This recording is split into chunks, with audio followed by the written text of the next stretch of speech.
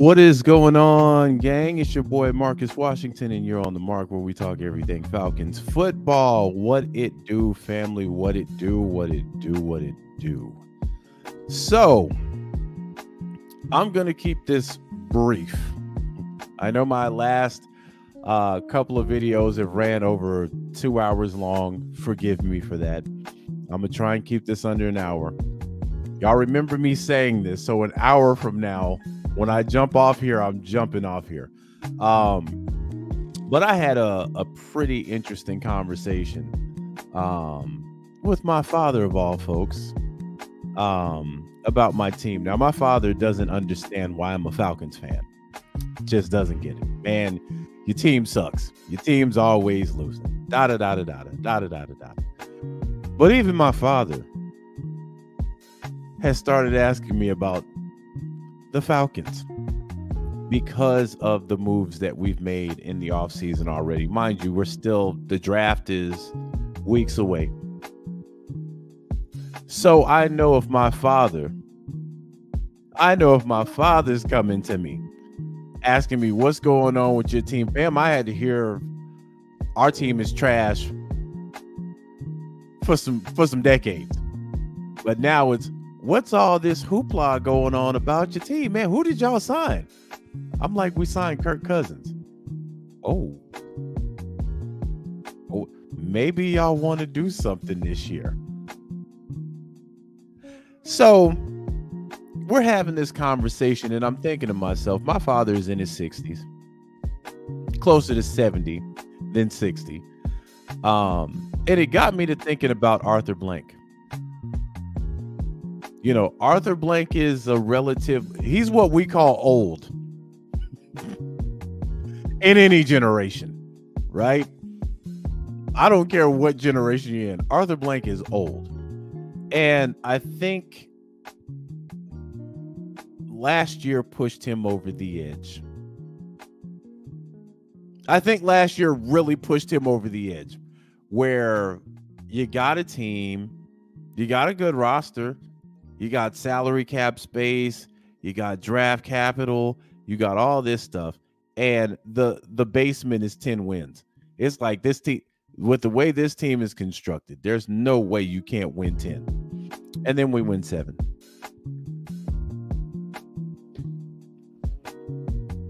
I think Blank snapped after that. Because I mean, we knew Arthur Smith was gone. Now Desmond Ridder is gone. And the money that Atlanta was willing to throw at Kirk Cousins with an Achilles tear.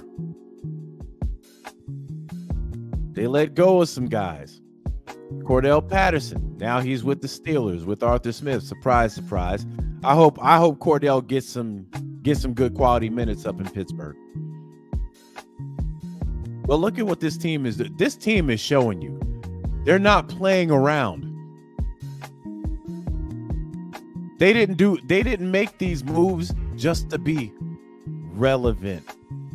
They didn't make these moves to win 10 games, because we should have won 10 games last year.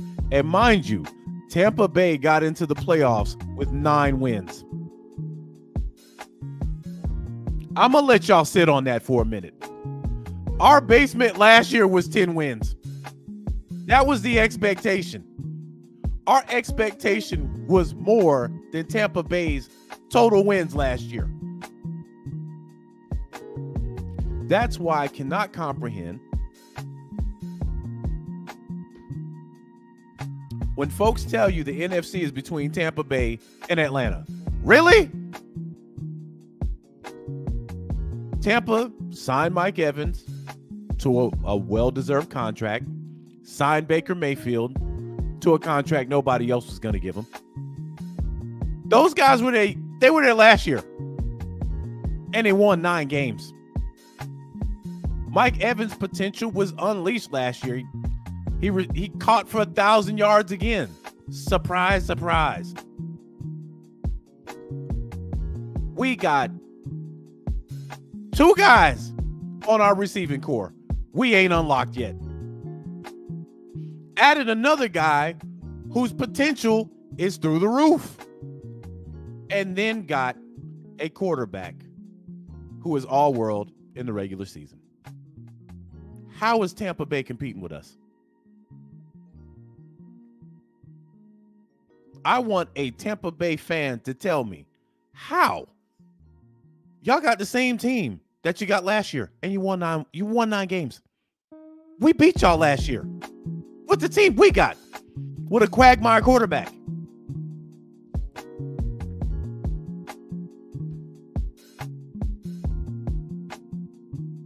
So, with the media talking about us, there is a level of disrespect that's being thrown our way.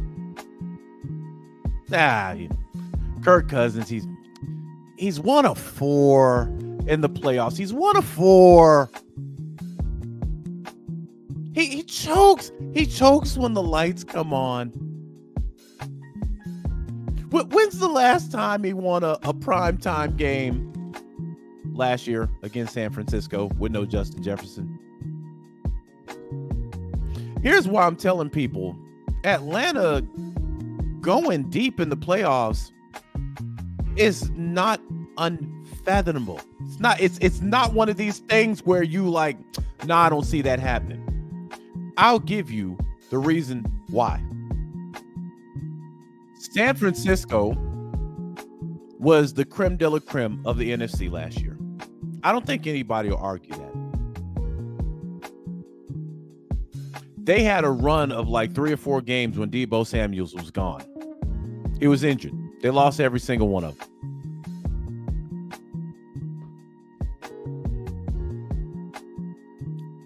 Green Bay should have beat them in the playoffs.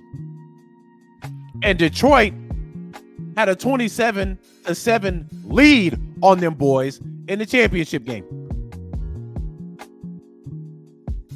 That was the creme de la creme of the NFC. Now, look at Green Bay's roster and look at Detroit's roster. And then look at our roster with Kirk Cousins. You mean to tell me we can't go toe-to-toe with San Francisco? Green Bay should have won that game. And the average age on Green Bay is like 24 years. And mind you, the guy who literally was the catalyst for them winning their playoff game in Green Bay is now gone. That was Aaron Jones. So I'm like, to me, that's an insult. Oh, they'll make the playoffs. I mean, they'll make the playoffs, but that's it. They're a wild card, and they'll probably get put out in the first round. I look at it from a different perspective.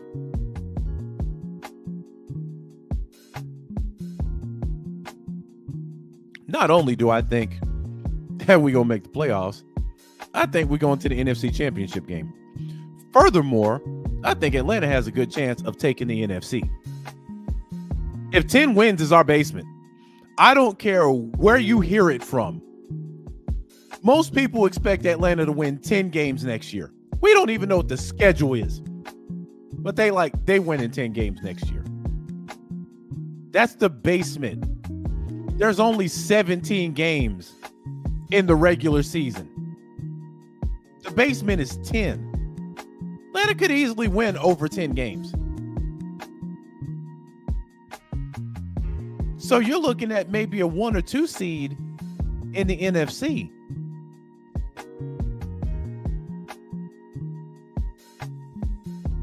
Oh, Jaylan, let me get to some of these comments. Jaylana says, we do know the, hold on. Let me get to some of these comments. Jaylan, hold on. Let me get to your comment. Your comment disappeared, fam. We do know the schedule. We just don't know the dates and the times. Well, that dates and times definitely matter. Whether you're playing, I'm pretty sure we're going to get some primetime games because we do have Kirk Cousins. But fam, we're winning more than 10 games. San Francisco was the number 1 seed with 12 wins. And they were the creme de la creme last year.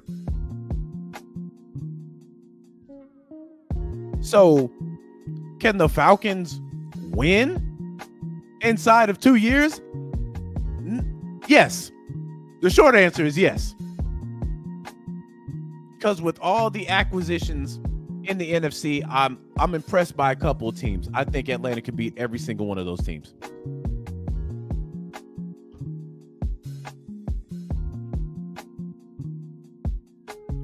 Man, we weren't really getting blown out last year. And we had terrible, absolutely terrible quarterback play.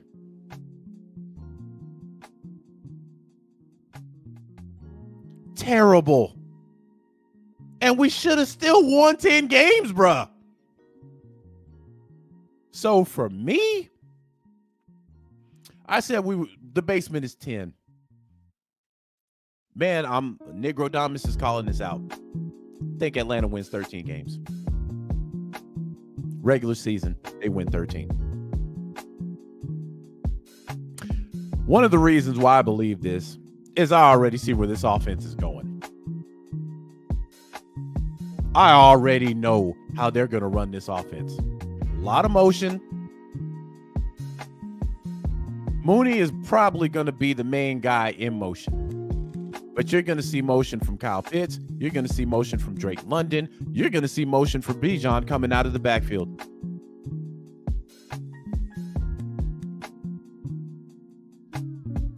And you got a quarterback you can plug and play literally day one. You don't really got to change none of the verbiage. These guys come up under the Sean McVay tree.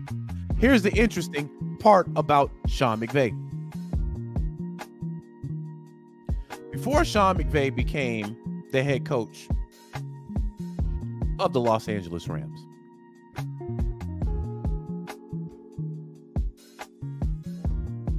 y'all remember who the head coach was before him? Got fired after he signed a 2-year extension back in 2016. Guy by the name of Jeff Fisher. I don't understand why he got that 2-year extension, but there was a team that beat them so bad, they fired Jeff Fisher that following Monday. Do y'all care to know what team that was? That beat them so badly that they fired a guy they had just given a 2-year extension to weeks earlier. That would be us, fam. That would be the Falcons. Then they had an interim head coach for the rest of the season. Then they hired Sean McVay.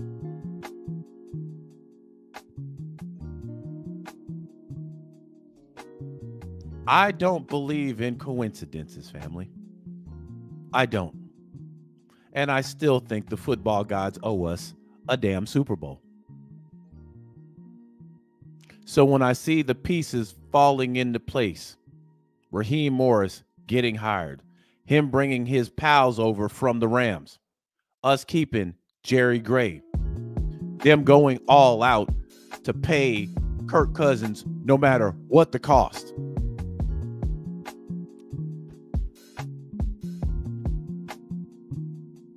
This ain't a team that's telling you, we just want to make it to the wild card, man. No, this is a team that sees a window and sees an opportunity and says, you know what? We're a quarterback away from really breaking this thing wide the fuck open. That's why I feel like some of these comments made by the media are low-key disrespectful at this point. You got Detroit there. Detroit might be broken, though.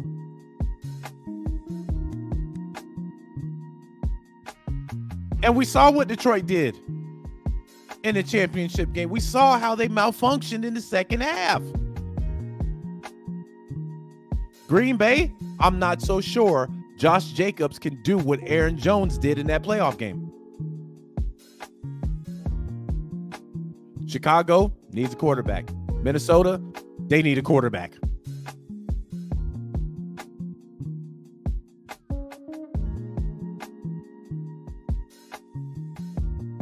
So when I'm looking at these teams we're supposed to be intimidated by, Dallas, we know what Dallas gonna do. Dallas gonna fold.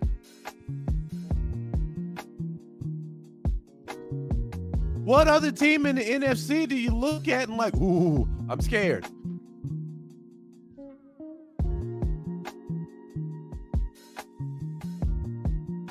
If you win the NFC, you got 2 home games and a bye.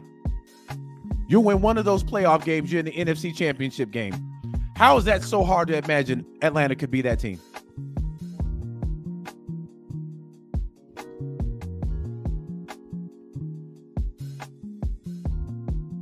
It's not hard to believe at all. Matter of fact, it's very believable. Our division, I'm chalking that up as a dub. Because all Tampa can do on their best day is win 9 games. They showed you that last year. On their best day, they can only win 9. Our ceiling, or not our ceiling, but our basement is 10. I don't see nobody talking about Tampa going to win 10 games this year. Nobody. And they just signed Baker Mayfield to a $100 million contract. That man got $100 million piece. $100 million piece. And everybody's like, when it comes to Tampa Bay. Mike Evans got paid. They're like, But they looking at Atlanta, they like, man, minimum I see him winning 10 games. How is this even close?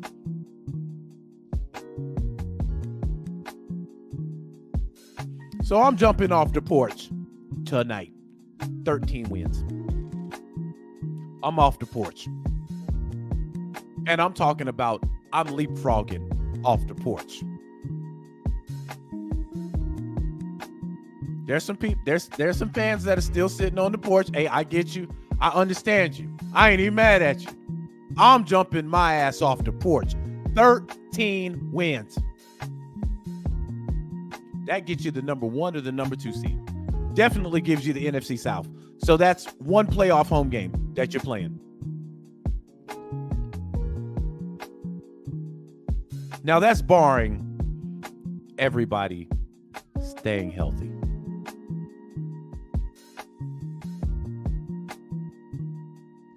Hold on for a second, fam.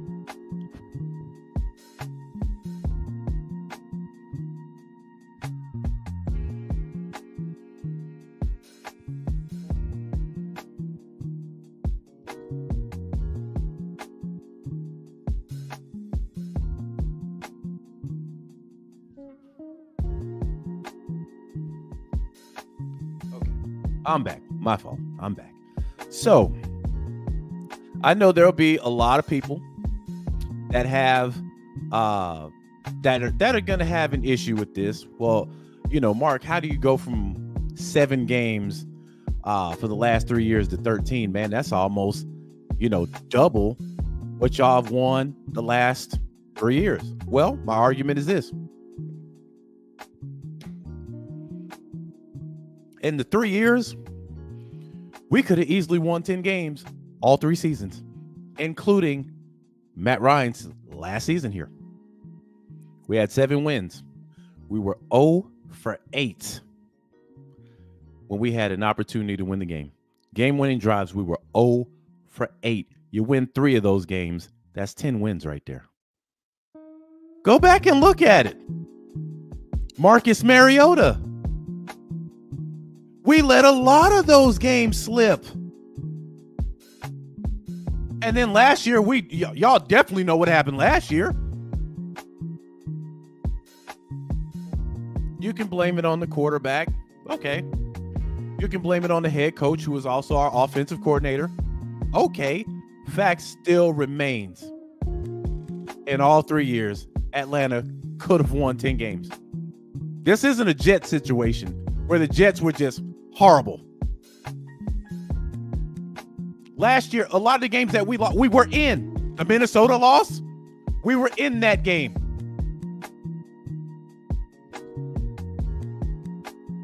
So even with the terrible quarterback play, we still had opportunities to win the game. The Carolina game, do I need to remind y'all? Do I need to remind y'all?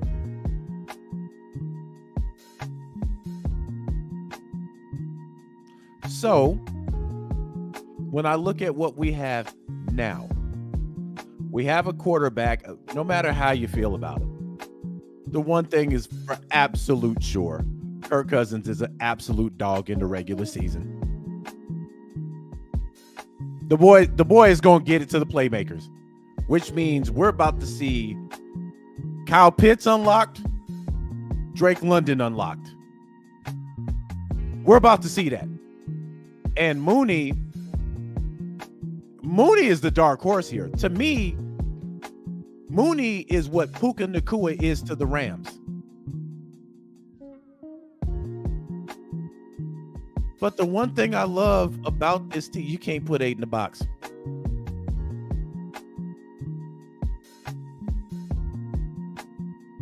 Martavius, man, what's going on with you, fam?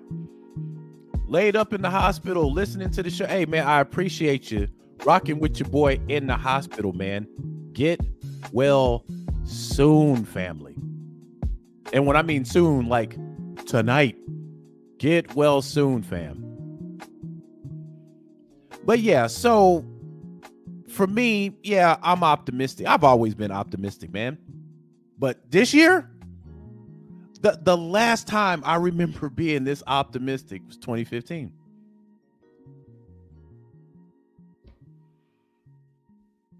Now, y'all remember Kyle Shanahan's first year here. There was a lot of clashing of heads when it came to the offense. Our defense, our offense was semi-decent that year. It was decent that year. Defense, But 2016 was just, and I look at the renewed energy when it comes to this fan base, the renewed energy when it comes to the club, and even with the media. Fam, I haven't heard this much conversation about the Falcons since 2016. We're everywhere, bro.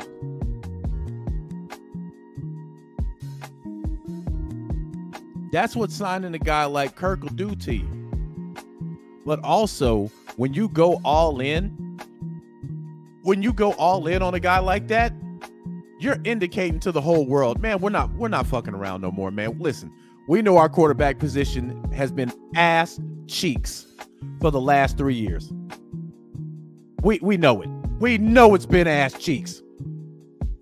So what we gonna do? We gonna pay this boy 180 million over 4 years. Last 2 years though, we straight. That's why I say inside of 2 years. I think Atlanta going to the NFC Championship game this year. Ain't none of these teams in it. Man, fam, matter of fact, let me do this. None of these teams, none of them intimidate me. There isn't a team in the NFC, and I'm like, bro, I don't know about that, man. I don't know if we can beat them, man. Like that team is, man. That I don't know, man. No team at all. I think Atlanta can beat any one of these teams. Look at the Cowboys. I think Atlanta can beat the Cowboys. The Cowboys have beat themselves. Let's just be honest with that. The Cowboys are gonna cowboy. We know this. They gonna cowboy. So the Giants, no, not intimidated by the Giants at all. Sorry, not. The Eagles, they got Saquon. They're gonna be a better team as far as running the ball. But something was off about Philly last year. Y'all remember all those games they kept winning, but they could have easily lost all those games. And then they started to lose all those games and limped into the playoffs and lost in the first round.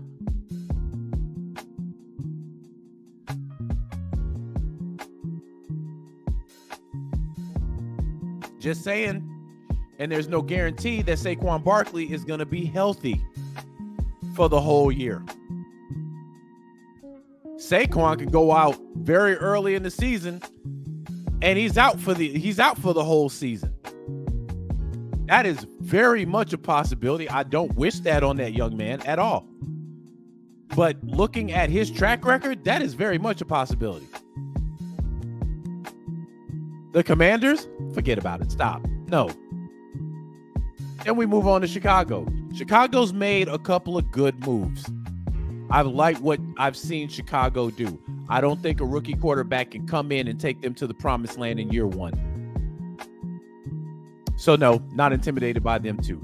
The Lions, definitely not intimidated by them. That's one of the games we should have fucking won. And let the game get beside us. Just as with Desmond Ridder, we should have won that game. So no, not especially after what their coach said after they lost to the 49ers. Hey guys, this might be our only shot. As a coach, you don't tell that to your damn players. So the coach is telling me that, hey, this might have been a Cinderella year for us. It probably won't happen again. The Packers, again, I like what the Packers are doing, man. I think they too damn young, though. And them getting off of Aaron Jones for Josh Jacobs, that to me was a no-no. I watched Josh Jacobs play. I had Josh Jacobs on my fantasy last year. Boy with some cheeks. I'm talking some straight up BBL cheeks, bruh. I had to put Josh Jacobs on the bench because he was playing awful. So I'm not intimidated by them too. They're too young, and I do not trust Josh Jacobs as their premier running back. The Vikings went and did some good things, but their question mark is Sam Darnold. I keep hearing, Sam Darnold, man, the guy's a good QB. In San Francisco, he's what got Trey Lance up out of there. After San Francisco spent an arm and a leg and then absolutely hit the jackpot with Brock Purdy. Because if Brock Purdy wouldn't have panned out, that would have been an absolute fail. But this the same quarterback who down in Carolina was talking about he's seeing ghosts on the field. Same guy said that on a hot mic. I can't even say a hot mic. He was mic'd up when he said it. I'm seeing ghosts out there, man. Same guy. No, don't trust it at all. Panthers, we'll move on. The Saints, not intimidated at all. We're going to split with the Saints anyway. But this might be the year we just absolutely sweep them. Nothing about the Saints is intimidating to me. And I'm not saying this because I absolutely hate the Saints' guts. I hate everything about the Saints. I'm also a fair person. If the Saints had a good squad, I would tell y'all they have a good squad. I don't think that. Alvin Kamara is getting older, even though I like Alvin Kamara as a running back. I've never trusted Derek Carr. They got Slant Boy up out of the paint.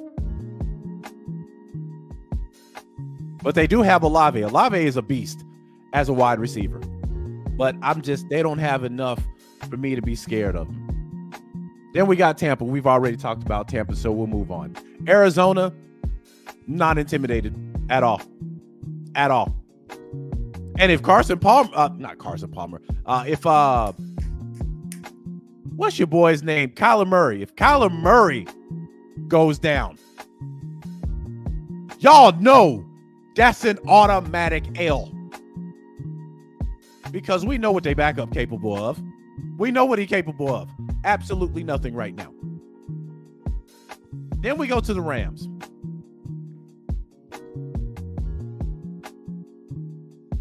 Fam, I'm not going to lie. I like the Rams. I like the Rams. Sneaky team last year. Should have won that playoff game. Should have very much won that playoff game.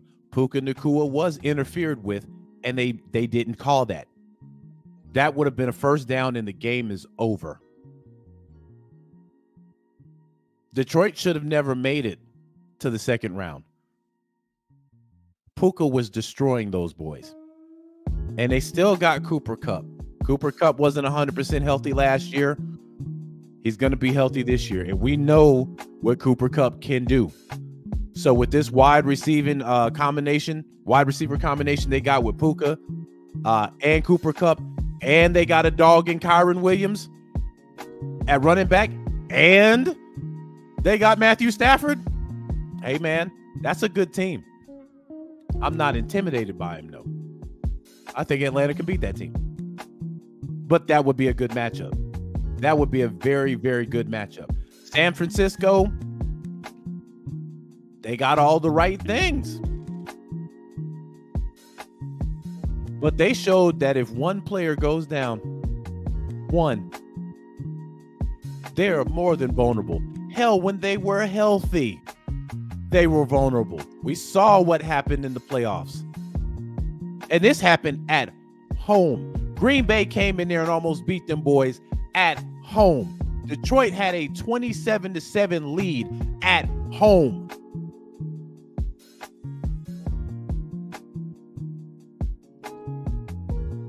And then we saw what happened in the Super Bowl. We listen, even though they have a good team, we still know who they coach by. And Kyle Shanahan will give up the cheeks at any given moment. Not intimidated by them too. And then the Seahawks. They just let go of Pete Carroll. They're basically turning the page there in Seattle. So I don't even think Seattle's going to be competitive this year.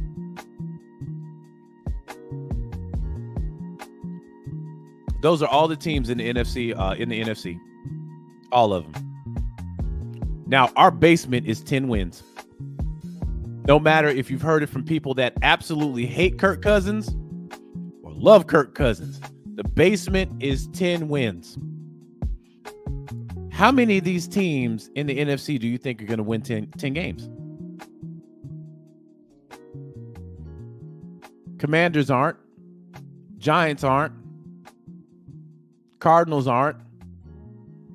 Panthers aren't. I don't think the Seahawks will either. So let me just do it this way. I think San Francisco will probably win more. The Rams, I see them winning more than 10. Philly,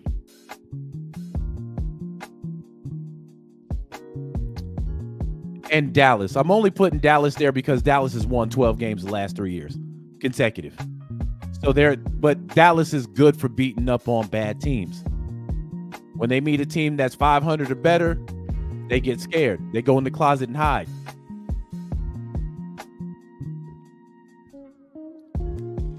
Well, when they're playing a trash team, they put on the superhero cape, come out of the closet, and want to jump off the couch. They want to body slam you on furniture when you're below 500. But if you're above 500, they upstairs taking a nap. So, yeah, man, listen. I am a homer. I do love my team. But I'm also a realist. When we were playing like cheeks, I called that out. Fam, I'm off the porch. 13 dubs. I'm off the porch. 13 of them. Now the basement is 10. If we hit the basement, okay, whatever. I'm off the porch with 13. So if anybody wants to challenge my gangster when it comes to this team, I'm booking 13 before we even get to the draft. And don't let us hit the draft. Don't let us hit home runs in the draft, bro. 13 might go up. This is contingent on Kirk Cousins being and staying healthy. If he plays the whole season, we win in 13. So let me get to some of these comments, fam, because I'm sorry. I had to go on my soliloquy. I got to start from the top. What's going on? Greg, formerly known as G. What's happening? Smitty. Mr. 10K himself. What's happening? Keonis says, what's up, bro? Long time, my G. What's happening, Keonis? Maddie, what's happening? What's going on? Let me get down here. What's going on, Wallace? What's happening? George, what's going on with you, fam? What's going on with you? Rob Bass in the house. What's going on? What's happening? A1 fam, what's going on, Chris? What's happening, man? What's happening? What's happening? Jay Lana says, is he not a Falcons fan? Talking about my father? No, he's not. My father's not a. The weird part about my parents. I got a story time for y'all. And I shouldn't even be telling y'all this. Let me get to these comments and then we'll have a quick story time. Mills, what's happening? What's happening? What's going on, Anthony? What's happening with you, man? RJ just says, good night, Mark. What's going on? What's going on, man? Josh says, Vegas has our win total at 10.5. That's high. They know something. Yeah, I mean, you can look at... Here's the thing. I'm looking at what's current right now and what was last year. Last year, 12 wins was the number one seed. And when I tell you none of these teams intimidate me, I'm being serious. Atlanta has the capability of beating every one of these teams. I'll go even further. They had the capability of beating any one of these teams last year. That's how we underperformed so badly. Nobody thought we was getting beat by Arizona. Nobody thought we were getting beat by Minnesota. Nobody. Those are 2 wins right there. Those are 2 losses. That gets us to 9 wins. We went to bed on back-to-back weeks with those two teams alone that had backup quarterbacks. Nobody had those teams winning. Just those 2 alone get you to 9. You got 1 more game to get to 10 with terrible quarterback play. Nate, what's happening, fam? What's happening? April, what's going on with you? What's going on with you? The check down says, what's up? Great show. Appreciate it, fam. Oh, I would be remiss if you didn't catch my boy Ryan and the Birdcage over there tonight. Go over there, check that out. Great show. They had a great interview. Ryan's doing some big things over there behind the scenes. Go over there, like and subscribe that man's stuff, man. They're chopping up premium game over there. Hey, your boy Tidy. What's going on from the Atlanta Bird Gang? He says, I love the optimism, brother. I haven't been this sure of a successful Falcon season since 2017. Yeah, it's been a while. It has been a while, man. It has been a while. What's going on, Antonio? What's happening? So let me tell y'all this story.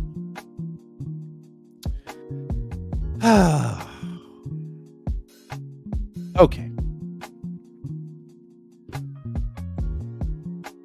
So my mom, I love my mom to death. I do. My mom knows absolutely nothing about football. She knows I'm a diehard Falcons fan. That's about the extent of it. Me and my mom having a conversation a couple years back. And she was like, I don't know why you get so emotional about the Falcons. You don't get emotional about nothing else. Which she's telling the truth. Like, watching a Falcons game, I will go through every emotion there is. Joy, elation, pain, stress, violence, anger, rage, tiredness. Like I go through ranges like the side effects of a new drug. Are you a diehard Falcons fan? Of course you are. Then like the the commercial will be showing me like in the park. It's real sunny outside. I got on a Falcons jersey. I'm throwing a football in slow motion, smiling, and then the side effects hit.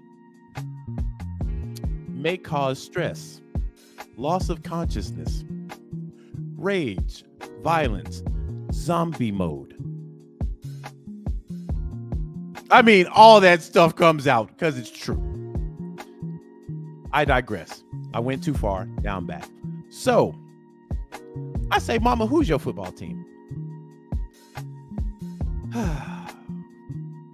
It's almost embarrassing that I'm telling this story, but my mama don't know no better. My mom said, well, I have two teams. I root for the Atlanta Falcons, and I root for the New Orleans Saints. The look I gave my mom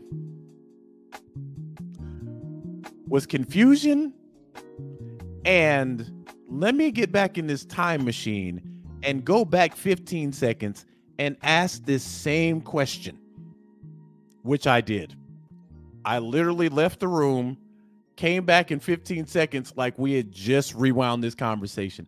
I said, Mom, who's your favorite team? And she said, nigga, I said the Atlanta Falcons and the New Orleans Saints. I said, Mom, you know that don't even go together, right? That's like a peanut butter and tuna sandwich. That don't even make sense. Do you realize we are mortal enemies? Vampires and lichens. We're mortal enemies. How can you be a fan of both? And my mom was like, I just like what I like. I said, Mama, don't ever let anybody know who your favorite teams are. Don't ever let them know. Don't ever let them know. And I literally walked out that room. I had no more conversation. I didn't even want to understand why. And I'm like, this is the woman that raised me. Are you a fan of? I don't even know this woman, man.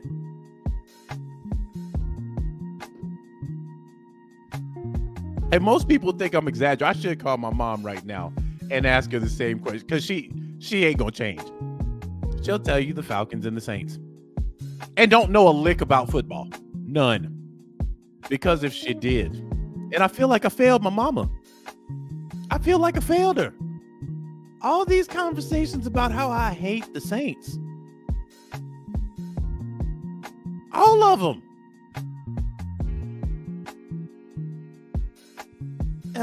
Anyway. So yeah, I have two parents that absolutely, they could care less about football. If my father had to pick a team, it would probably be the Cowboys, which is even worse.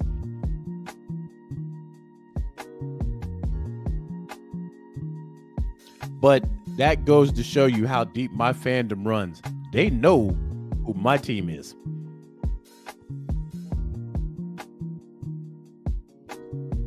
I will talk about the Falcons and not even realize I'm talking to my parents. So I think, man, this is the year.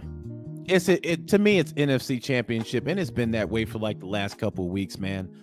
While people are talking about they see us making the playoffs, I see us winning the NFC. I do think that now I will say this, there's going to be some competition. You're going to have San Francisco that's going to be there. You're going to have Philly that's going to be there. You're going to have Dallas that are going to be there competing for that top spot. But we know what Dallas does against 500 teams.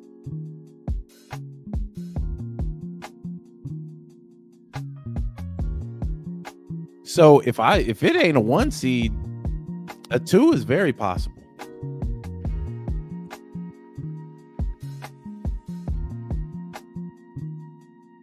And then depending on what we do in the draft, I still think we're going defensive end at 8.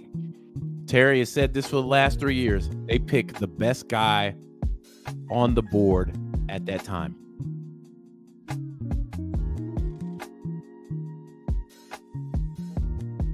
I think it's going to be defense. Just something's telling me it's going to be a defensive end.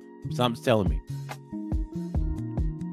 Now, I've been accused of having insider information the last couple of years. I wish.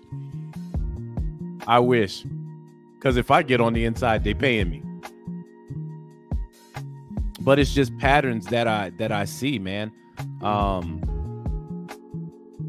And this is, I don't know. Let me look this up real quick.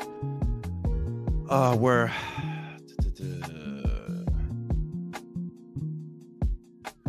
let me see.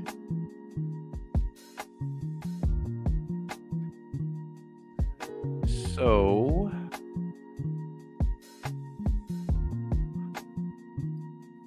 I'm gonna see what's going on with Brandon Ayuk. I haven't heard anything about Brandon Ayuk in God knows how long. So I don't know if he's inked a deal or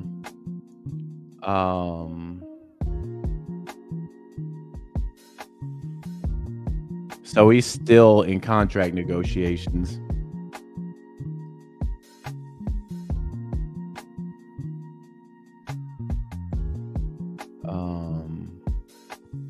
Yeah, so nobody still knows what's going on with Brandon Ayuk. But I'll tell you, if they don't get Brandon Ayuk, that's a problem for San Francisco. To me, they fall out of competing for that number one spot in the NFC.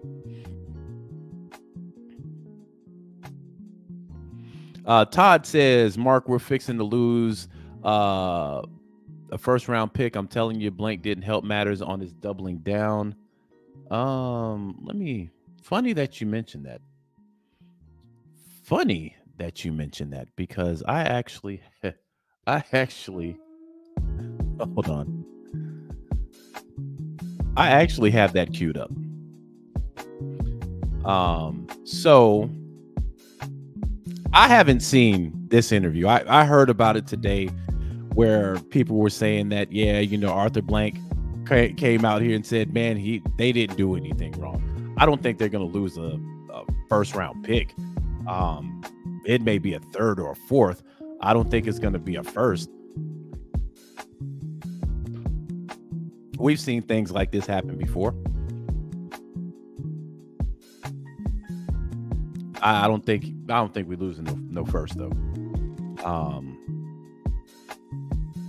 And plus, like, to me, this isn't a secret. Like, teams and players talk to each other all the time. The proof that tampering exists is when you're officially allowed to tamper. Man, you see these deals go down almost the minute they sound the horn. 5 minutes later, there's a deal being made. So you mean to tell me these teams didn't talk at all? These players didn't talk to anybody? And within 5 minutes from not talking at all, they're on the phone making deals? Man, come on.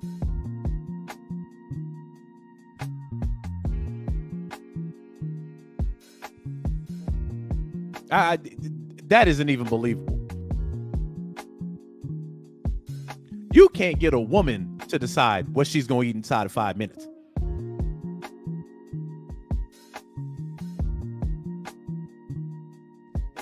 And when it comes to some guys, it takes longer for me to decide what shoes I'm wearing for the day.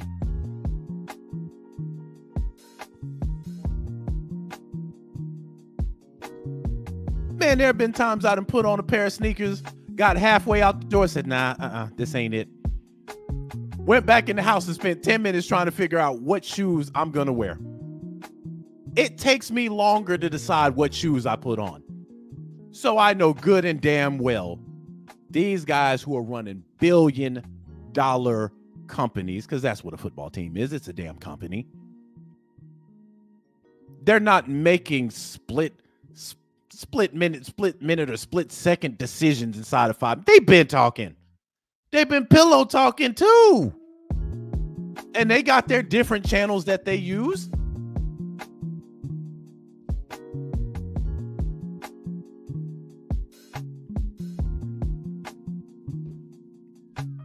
So let's see. I don't know if this is him doubling down. This is on the Atlanta Falcons page. I ain't going to ESPN or NFL because every time I do, fam, they come for the channel. They come for your boy. So they just waiting. They sitting there with the Birdman hand rubs, like the minute on the mark tries to share something on it, we got his ass. We got you. So I ain't going that route.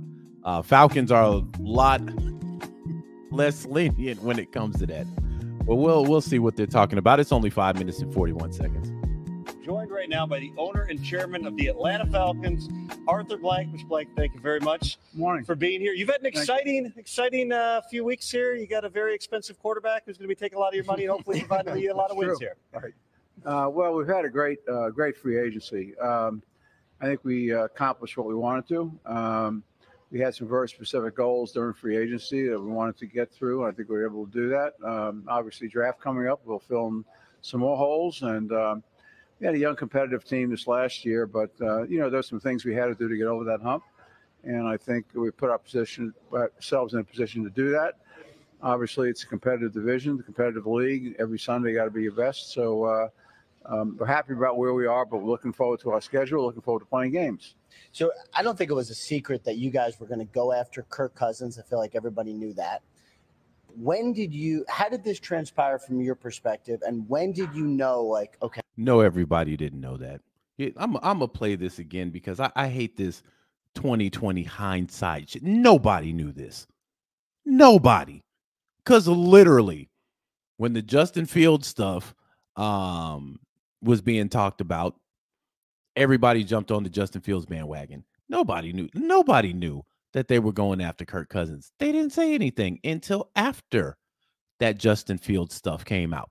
Then the next day, there was the report that came out about how, hold your horses, the Falcons are pursuing Kirk Cousins heavily.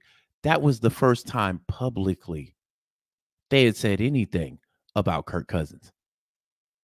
So all this, we knew. No, you didn't. No, you didn't. About where we are, but we're looking forward to our schedule, looking forward to playing games. So I don't think it was a secret that you guys were going to go after Kirk Cousins. I feel like everybody knew that. How did this transpire from your perspective? And when did you know, like, okay, I think we might have this guy? Well, I think, we were debating. I mean, we knew, and we said this immediately postseason, that a quarterback play had to get better coming into this current season. And there was a number of ways we could fill that, and still awesome combinations that we consider. But Kirk obviously has had an excellent career in the NFL, 12 years, two 6-year runs with two very good franchises, and won a lot of games. And we thought, in terms of free agency, he was the best answer for us. I think that our general manager continued to work with folks at Minnesota and the agent, I should say, and for Kirk. And I think as we got down to the last couple of days, it became clear that it was going to be very competitive, and that we wanted to have a positive solution for this issue, this problem that we have. Well, Terry, I did say that. Listen, man, I don't have insider information. It's just, for me, even before the season started, just looking at comparables, because that's what I usually do. You have people that are very brilliant when it comes to the college game, that look at players and they're able to assess certain players. And I respect them for that. On the pro level, that's where I'm at. So I can tell by guys preseason what he's going to be and what he isn't going to be. I can tell if he's got a motor. I can tell if there's some mechanics going on with him in the preseason. Because remember, if you get a rookie that comes in and plays games in the preseason, he's not playing college players. He's playing pros. whether they're second, third year, or whatever the case may be. So that's what I look at. When I looked at Desmond Ridder, there was some things mechanically that was off about him, period. But I was like, look, if this man can play to Kirk Cousins' stats, we'd be all right. And then the very same year, Kirk Cousins goes nuclear as far as what he starts doing out there in Minnesota. So what I'm seeing from a quarterback is what I think anybody should see. Touchdown to interception ratio. I'm seeing 18-5. And I'm like, what the, huh? Kirk? And Kirk is always bald. But what made it even more crazy is he was doing this for a lot of games without his number one target in Justin Jefferson, who you can argue is one of, if not the best wide receivers in the game. And he was turning a rookie wide receiver, Addison, into an absolute stud. Then I looked at the passer yardage. I'm like, this man is behind Tua. And mind you, Minnesota started out on a losing streak. But Kirk was still putting up numbers. So I'm like, man, I'm going to take a poke at that, bro. I don't care if he's got an Achilles tear. I'm looking at 18-5. And his 12th, 13th season, 18-5. This is what I wanted Desmond Ridder to play like. So fuck Desmond. Let's see if we can go get Kirk. And that's what ended up happening. So again, that's how I kind of analyze things on the pro level. When it comes to the college level, yeah, y'all can slap me around about that. There's plenty of very versed folk in the Falcons fan base that will run circles around me on the college level. When it comes to these pros, though, because I watch as many games as I can. So I'm a diehard Falcon fan at heart. But family, when I tell you, when football comes back, it's like I have another full-time job. I watch games from basically 12 until 11:30. And sometimes with the Paris games and stuff, when they start playing the London games, they start playing at 9 o'clock. Bro, I'm up from 9 to 11 watching nothing but football. And the games that I didn't catch, I will catch those during the week. So when it comes to the pro level, I'm looking at a lot of guys and I'm like, okay, this guy's got it. This guy doesn't. This guy can't run routes. He's got good hands, but he cannot run routes. Or this guy has good hands, but all he does is run slants. Or a quarterback is afraid to throw the slant, afraid to throw the post, or a corner gets fooled by a double move every time. I'm looking at stuff like that in the pros. So when it comes to who we get, I'm looking at a pro level. So anyway, let's continue. We had this hole that we had without a playmaker in that position. It's hard to win in this league. It's tough to win under any circumstances, but particularly without a really qualified quarterback. And we think we got one in Kirk. And we made a big investment, but we're happy to do that. We're about championships, about winning, and that's our responsibility to our fan base. For a guy like Kirk at this point in his career, you want to hit the ground running, right? He's in the prime of his career right now. And I'm just watching him when he was at his press conference, and some of the behind-the-scenes footage. I'm watching. I said, it looks like he's been there forever. It was his first day in the facility. Did you get that vibe with him? Well, I think he feels very comfortable. I mean, I think he's a very, very mature young man. I didn't know him before. I watched his press conference. I was out of town when he did it, but I was very impressed with the way he responded to the questions. He was very thorough, very thoughtful, answered every question, has been great in terms of connections to our staff and been connected to probably all of our players by now and ready to come in and get to work. And from a medical standpoint, he feels good. His Achilles is behind him. He's got some healing yet to do, but he's in a good place with that. And looking forward to getting on the field. He understands that the NFL is about winning, and as we all do, and he understands the challenge of that. But he's got a great coaching staff to work with. We're thrilled with Raheem and the coordinators. I was kidding. Stan Kroenke and Sean McVay and Les Snead, we got half their staff is now living in Atlanta now. But I said to Sean, listen, you're from Atlanta. That can't be bad. But really, to their credit, and I will say this, said this to them privately, said publicly, is that Sean has developed really his own tree in a sense. I mean, the fact that so many coaches are coming out of that situation with the Rams speaks well to him, speaks well to Les, speaks well for Stan as an owner. So we've got an excellent coaching staff now, some of which we've retained, some of which we brought from a variety of other teams. So we're in a good place and ready to play ball. Arthur, last thing for you. We appreciate your time here. I remember interviewing you backstage before the Super Bowl that week, back after the 2015 season. We all know how that game ended. As an owner, to come that close, to have the changes you've had since, how much does it burn inside you every day to get another opportunity to hoist that Lombardi Trophy? Well, I don't know that it burns inside of me every single day, every moment. It'd be, a good soundbite. But I mean, it does. I feel like my responsibility as an owner to our fans, to the players, to the coaches, is to make sure we're as competitive as we can be every single year. To make sure that we have an opportunity to get into the tournament, get into the playoffs. We understand a single game elimination, anything can happen. We'd love to get back to the Super Bowl and have a chance to win, and really win for our fan base that's been supportive of Atlanta since 1966, and it's a great fan base. And they fill up Mercedes-Benz Stadium beautifully for us, for football and for soccer as well, and for virtually every other event we have there. But so I'm anxious to do that, but we got to take it one step at a time, and we got to get ourselves in a position where we're competing for that. And I think we're in a position now where we're definitely a more competitive team than we were a year ago. Arthur, thanks so much for the time. Really Thank you. Thank you. So they didn't ask him about that. So I'll probably save that for another time and day. But if he doubled down on it, man, that's what he's supposed to do.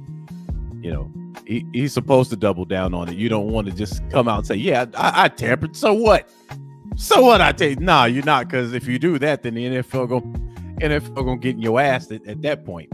Then it's like, yeah, you know what? We need to make an example out of we're gonna make an example out of his ass.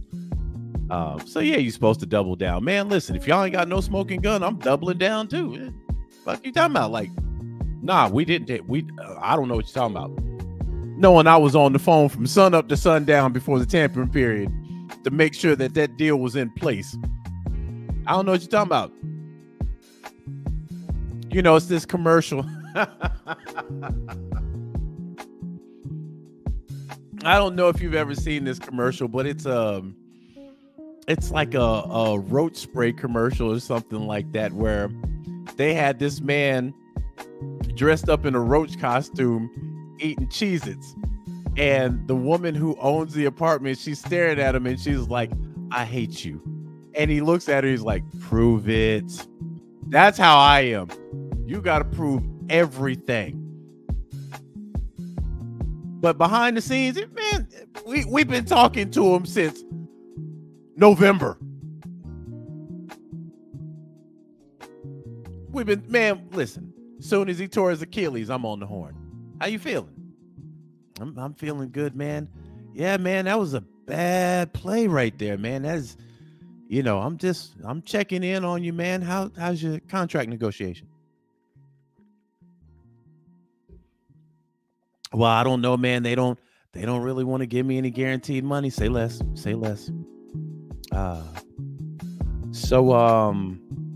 Yeah. We'll be hollering at you though. Just I'll check in on you every other week, see how you doing, ask you about your contract extension. That's code for we want you. Yeah, I'm tampering. Everybody tampers I don't even know why they had that fucking rule in there, honestly. Because every team breaks it. Every single team breaks it. And they proved it on March 11th. All these deals that just came flying out of nowhere. Family, they been talking. I don't think they taking the first round. They third or fourth at best. We got to slap you a little bit. It's not going to be the Chris Rock slap. it's going to be the slap when you were in Paris and the guy tried to kiss you. It's going to be one of those taps. Third or fourth round. Matter of fact, we'll make it a fifth round. We'll make it a fifth.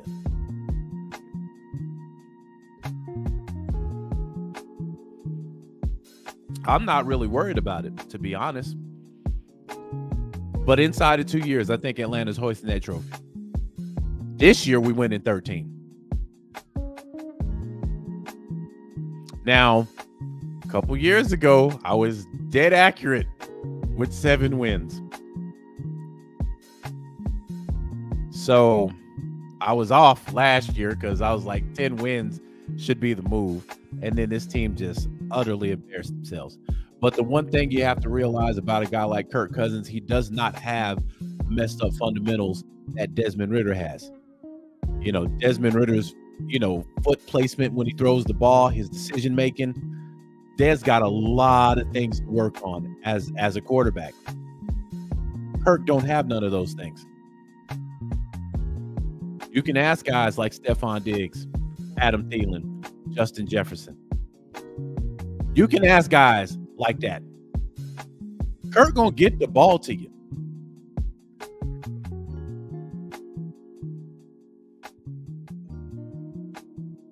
I've seen Kirk Cousins stare a guy down and still get the ball to him. And y'all know that's a no-no for a quarterback.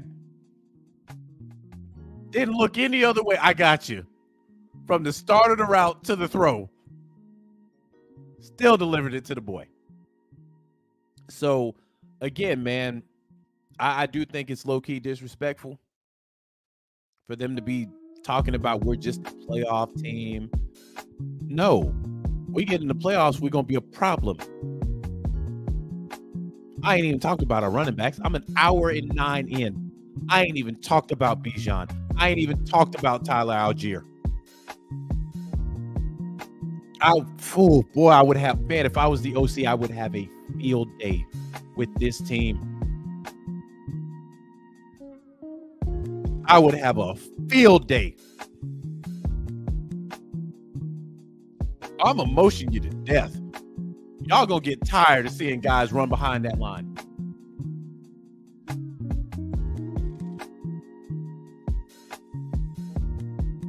I'm motioning every play. But, just thinking about it just puts a smile on my face, man. If Zach Robinson is any proof that Sean McVay is that guy, because we saw what happened up in Minnesota. That coach came from that McVay tree.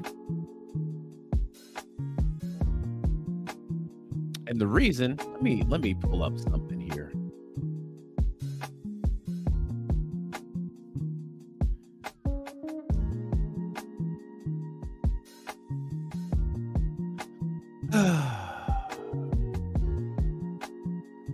So last year,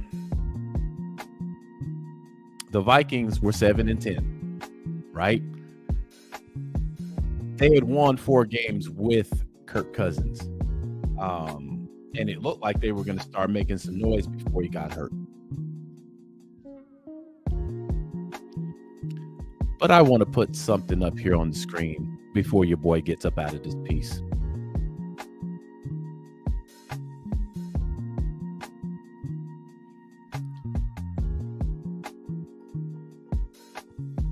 I want y'all to look at that number right there.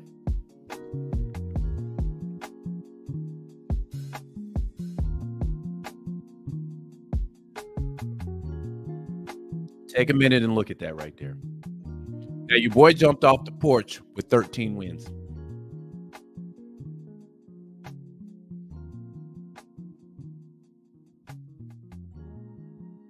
This was the first year Kevin O'Connell was the head coach.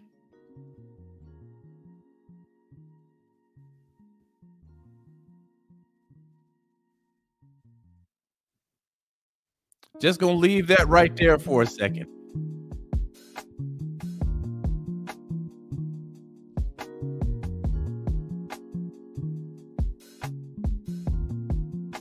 And who was his quarterback?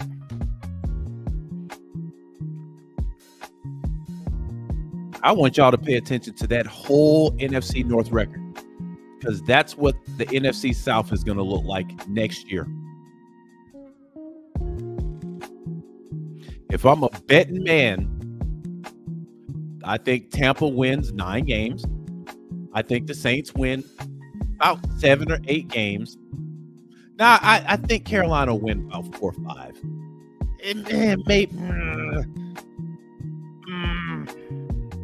I'm gonna cut Carolina some slack. I think Carolina will probably win 5. Outside of that record that you see right there, I think is going to be the exact identical record in the NFC South next year.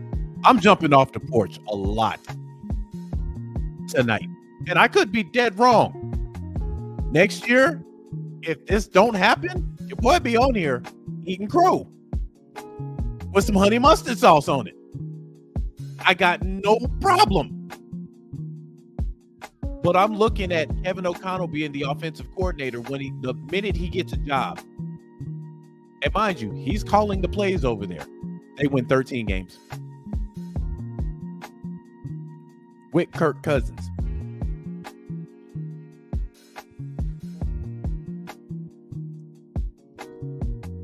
We got Raheem Morris, who's just leaving that tree. We got Zach Robinson, who's just leaving that tree.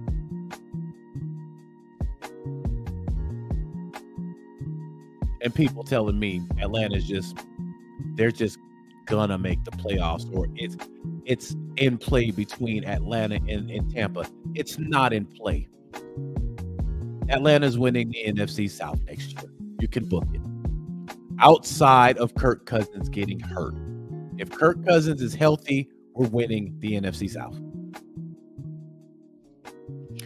You know what? Not to really bash Tampa.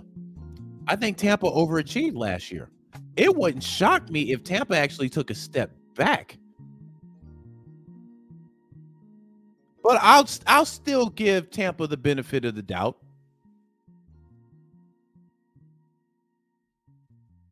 Seth says 8-1 at home is crazy. Yeah, they were that deal in 2022.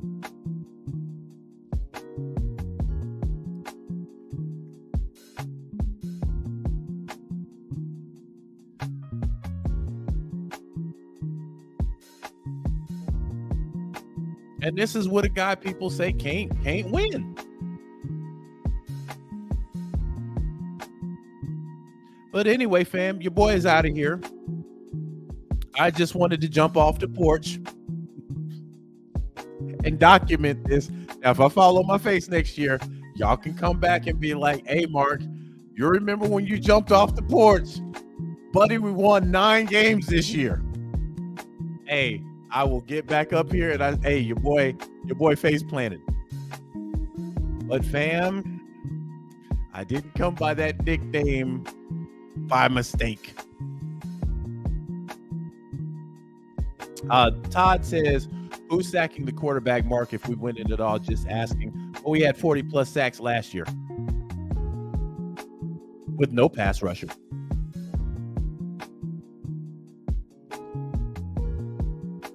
Jay Landis says, I mean, this video not going. Yeah, it ain't going nowhere. It is not going anywhere. Matter of fact, I will. What's today's date? Today's date is the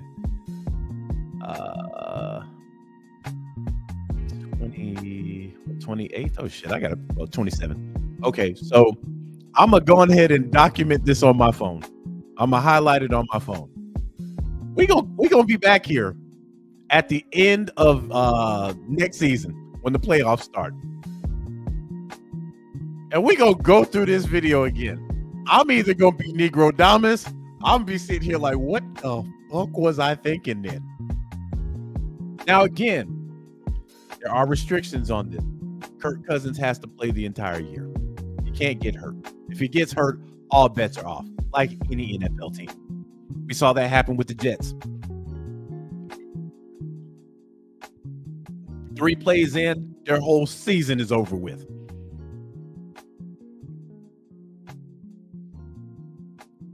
If Your boy, if your boy is healthy, 13, book it.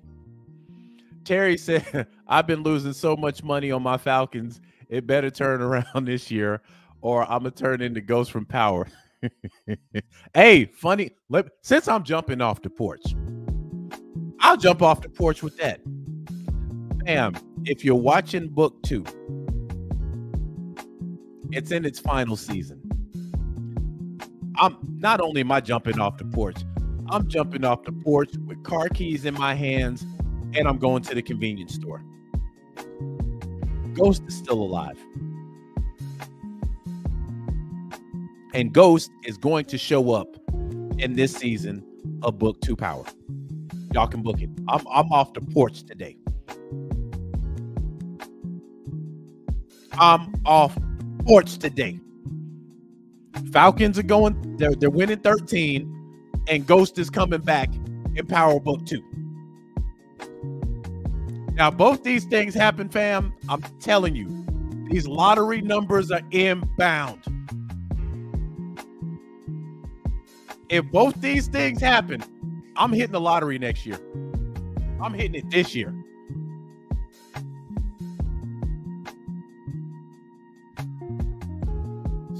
Speaking of which, I do need to. Well, shit, it's too late. It's 10:54. I think Mega Millions got back up there with at $1 billion or something like that. One time for a fan says, I see the Falcons with 10 plus wins this season. Yeah, definitely. Anything below 10, honestly, is a fail. It's a fail. And I hate to say that because Raheem Morris should be given the same amount of rope that we gave Arthur Smith. The problem is you have a ready-to-win roster and you just paid a quarterback $180 million. So, unfortunately, the win total can't be 7. That's a failure. Anything below 10 is a failure because 10 is your basement. That's your minimum. Jay Landa says, I can see that with that being it's the last season, it's definitely possible. Here's why I think Ghost never died. One, if y'all watch Power, y'all know. If not, and it extends past Power. Raising Kanan also, if you do not see a body, that character's still living. Everybody that died in Power, OG Power, we saw a body. We saw them at the morgue. We never saw a ghost. One time for a fan says I'm lost because I never. Hey, well, let me shut up there because I was about to give up the whole draws talking about Power. But I will say this: I think Ghost is still living. So if Ghost comes back in the final season of Book 2, and we win 13 games, family, y'all know why I got the name. But if not, we coming back. This is gonna be my Crow video. I'm coming back like Brandon Lee. And we gonna dissect this video, family. And while we're dissecting it, I will be eating crow with honey mustard sauce the whole entire time. But outside of that, man, your boy is up out of here. I hope y'all have a great rest of the week, man. Y'all stay safe out there. And we're always standing on logo business around here. So when anybody asks you about us, you tell them we stand on logo business. Your boy up out of here, fam. Peace.